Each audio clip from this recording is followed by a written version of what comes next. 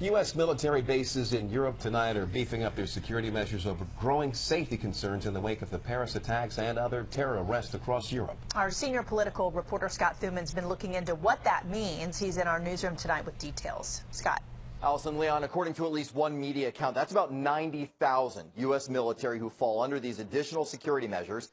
The Pentagon not saying what specific improvements are being made right now and also stresses no specific threat, but there's obviously plenty of worry tonight. The airstrikes taking a significant toll tonight on Islamic State leadership, according to Secretary Kerry at a strategy session in London. Almost 2,000 strikes in Syria and Iraq have had a high degree of precision and accuracy.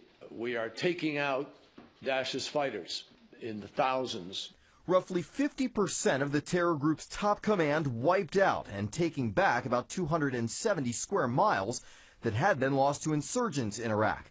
But those inspired to join the fight are also increasing, and in light of what happened in Paris this month, U.S. military in Europe is upping its security, worried of possible attacks. It's been a threat, and it's a reality, and we have been well aware of that. We are well aware of it. Defeating the ideology behind the threat more difficult than the physical fight, and while the U.S. is sending Iraqis more ammo and armed vehicles, Iraq says it's not enough. With oil prices plummeting around the world, they stand to lose billions and want more than guns. They want green.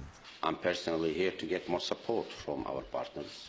Meanwhile, more chaos in neighboring Yemen, where today the president and much of the government resigned as rebels take hold, and nearby U.S. military ships on standby in case Americans there are in need of evacuation. And we're working closely with our State Department colleagues to watch and monitor the situation.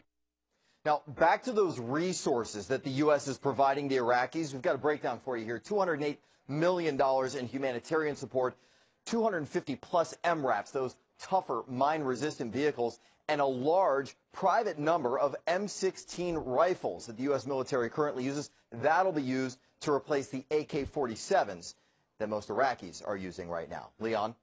All right, thank you, Scott.